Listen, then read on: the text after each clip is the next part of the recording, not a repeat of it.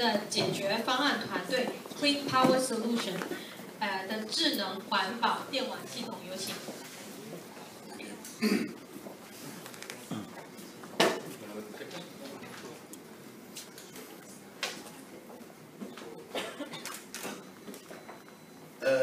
你好，我的英国姓是 Marc Stanton 两个，对不起，我的中文是不好。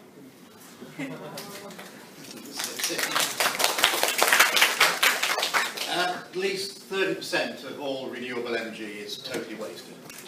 It's produced at the wrong time, in the wrong amount, and in the wrong location. The problem is that no one knows how much power will be produced, or when, or where.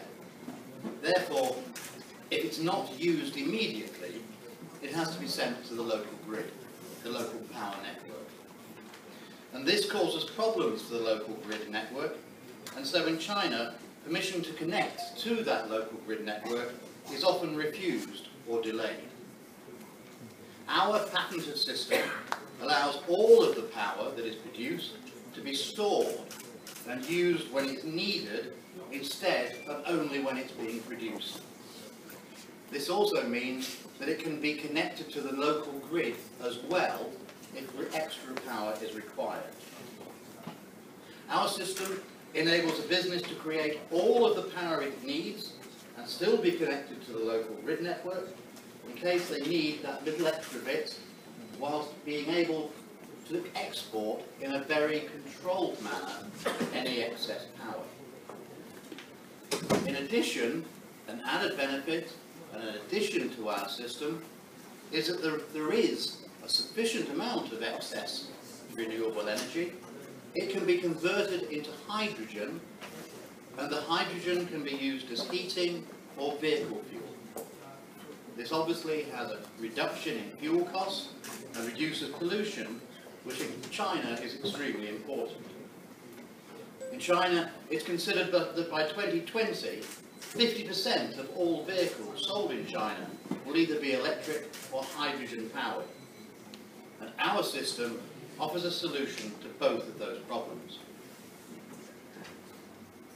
We've patented a method of storing the electrical power within a synthetic, smart microgrid that can work in parallel with the local network.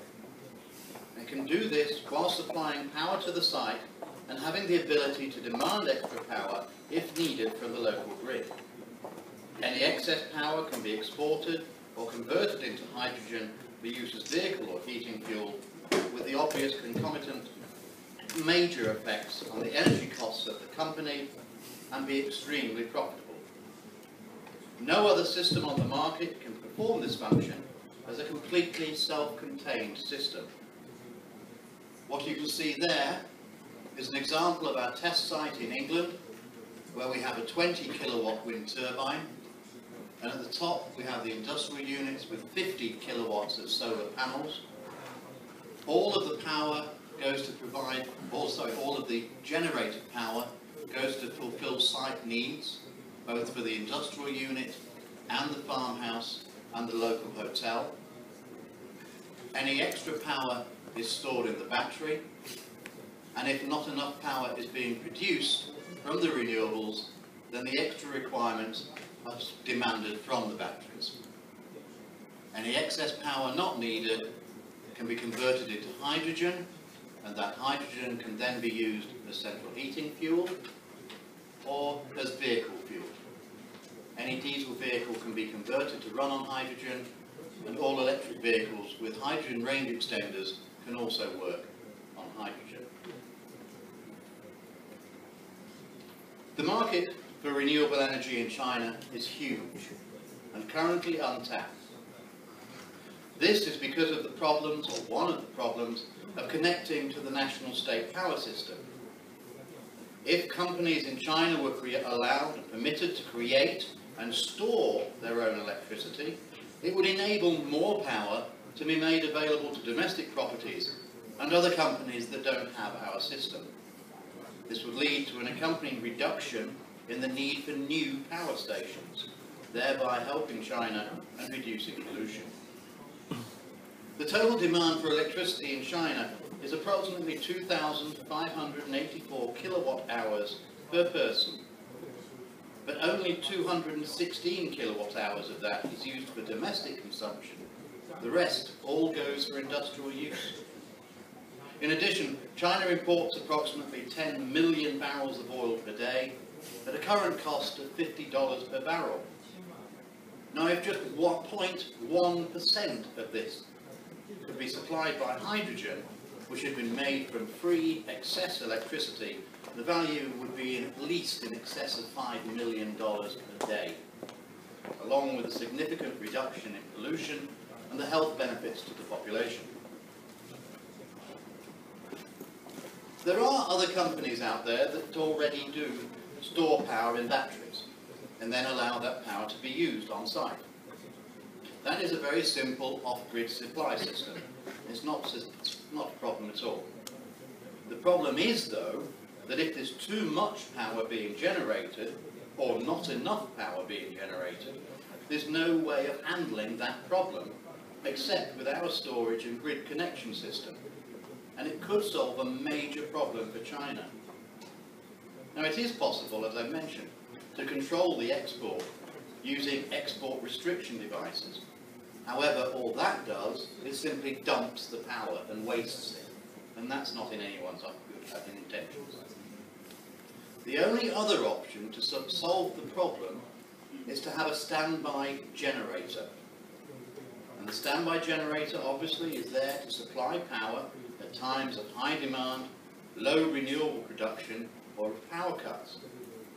The problem is, though, that obviously it needs a diesel generator just to sit there on standby, doing nothing most of the time. It increases the capital costs and the running costs, and it increases pollution, as well as increasing oil imports into China. Our IP is protected. Our IP is protected by international patent and copyright protection. Our product is ready to come to market and requires no further development apart from alignment with current Chinese regulations. And this year, we've already won the Smart Energy Award from the Renewable Energy Association. Our system won the Green Farmer of the Year Award from the Northern Farmer magazines. And last year, we were finalists for the Eco Award from Eco Connect. We're currently looking for cooperation from Chinese companies to develop the business and install the systems throughout China and increase sales to the southeast. Our team is made up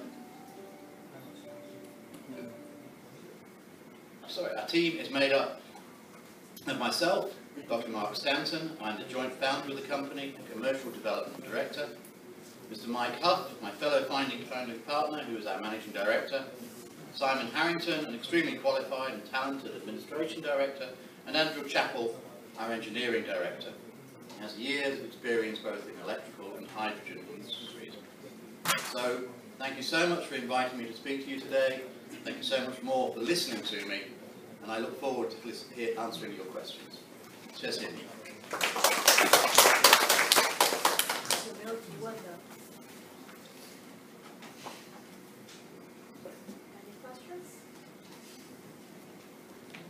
I'm glad I was so clear. Thank you very much.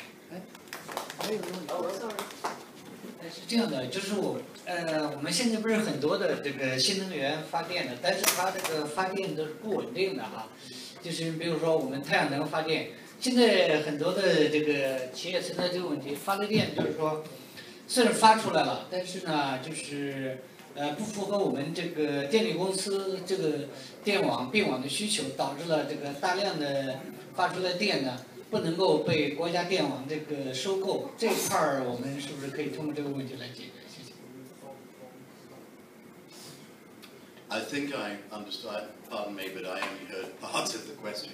I think the question was about the quality of the power that's being generated and the ability to connect that to the grid. Is that correct? Yes. Yeah. Yes, obviously the power, one of the problems that the national power company have is they don't want to accept substandard power. And if you just start putting power into the national grid system or the national power system, they don't know what it is. Is it the right frequency? Is it the right power? Is it clean? Does it have voltage problems? Does it have frequency harmonics? Does it have phase imbalances? Our system, yes, solves all of those problems.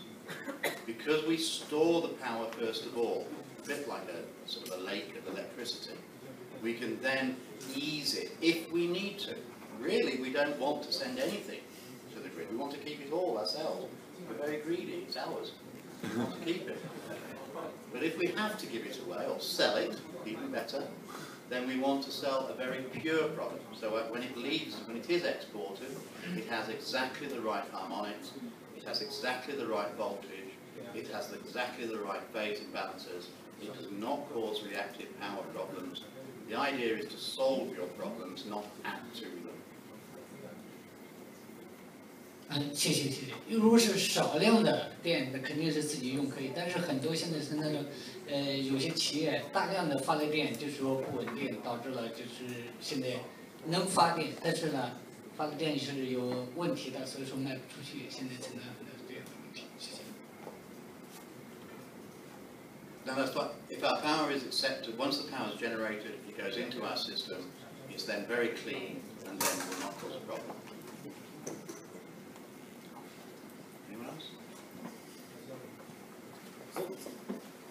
你好，我想问一下，就是咱们这个项目是通过什么？你好，我想问一下，咱们这个项目是通过什么原理将剩余的这个电能转化成洁净的这个新的能源的？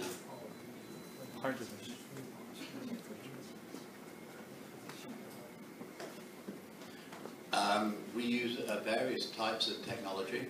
Sorry, the question was for the English people, I didn't hear that. The question, if I understand it correctly, was what type of technologies are we using to make sure the power is completely clean? The power comes from solar panels or from small wind turbines. That power is DC power which is inverted through bidirectional inverters into be stored and fed to the feed site demand at the same time. We use ABB inverters, we use Victron inverters, we use our own type of inverters. It depends what the power requirements of the site are as to the battery technologies. Different batteries have different abilities. For instance, if the site demand was a nice steady power demand, let's say 100 kilowatts, 50 kilowatts, or 10 kilowatts, then we might use salt batteries because they have a C rating of 0.1, and so they can deliver a nice slow power supply. However, if we knew the power supply was going to be varied, whereas it may go up and down at various times, we'd use maybe nickel-cadmium batteries, or we might use lithium titanate or lithium-ion batteries. We have looked at lithium phosphate, and you probably don't think they're really quite good enough yet. So battery technology is still various, and it's ongoing. As new battery technologies come on, we'll examine them and possibly choose them. The way we can then do it, because we've then stored the power, we can then use it with bidirectional inverters. We can make sure there are no phase imbalances, there are no reactive power problems, and the voltage regulation is safe. And by the inverters, we can then feed out a very pure supply signal. In the UK, there is a requirement that's called G83, which means that if you export less than 16 amps per phase, then you don't have to ask permission to connect to the grid. And if we can comply with those conditions in England or in the UK, yeah, we can certainly comply with your conditions.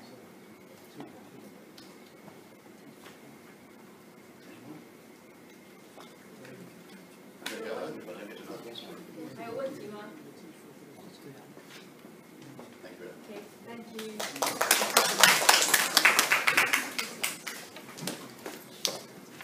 那我们接下来是我们第6个路演的项目。